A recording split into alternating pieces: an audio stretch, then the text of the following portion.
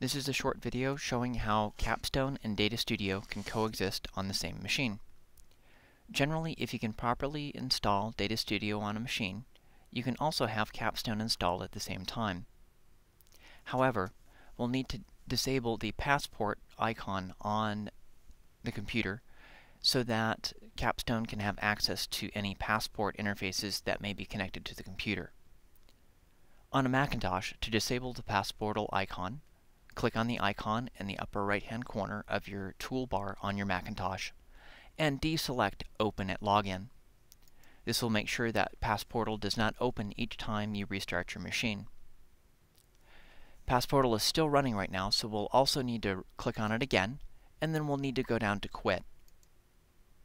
Once PASPORTAL has been quit, it will make sure that it will not grab any passport interfaces that Capstone would need for data acquisition.